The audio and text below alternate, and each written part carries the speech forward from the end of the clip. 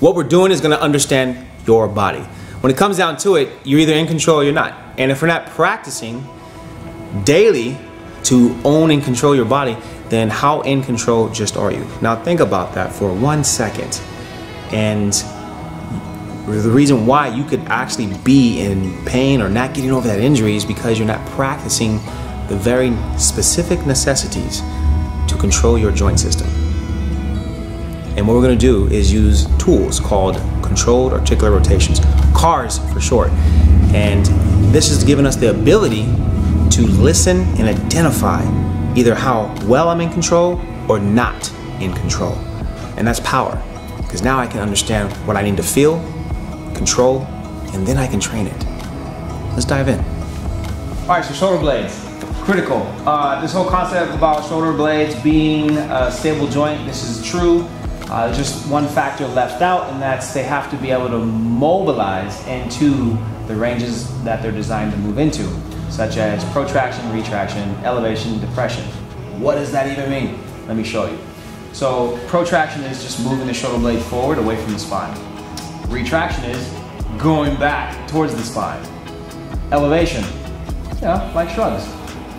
And then depression, depressing the shoulder blade downward, moving downward. So it's almost like the old school Nintendo joypad, where it's just up, down, back and forward, a little bit. So what we're gonna do is 3 positions. Position 1 is just relaxing the wrists and fingers, and then relaxing the elbows, and just see what you got at moving just the shoulder blades.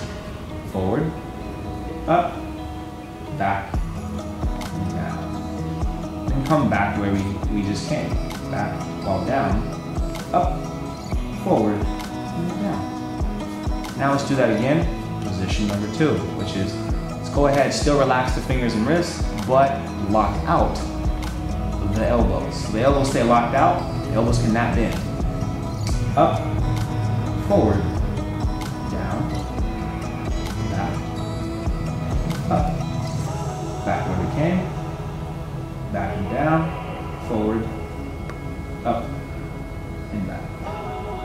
Now, position 3. Notice it's getting more challenging, right? That's the intent. We're narrowing it down and seeing just how well the shoulder blades move without your arms compensating. So now we're going to be elbows locked out, hands at the sides of your thighs. If your palms can touch, even better. If they can't, and just your fingers touch, that's fine. Here's the rule. The fingers cannot move forward or back. You have to stay at your side. You can move up and down, but not forward and back. Let's do it. So, up, elbows still locked out, forward, just the shoulder blades. Down, back, and up again.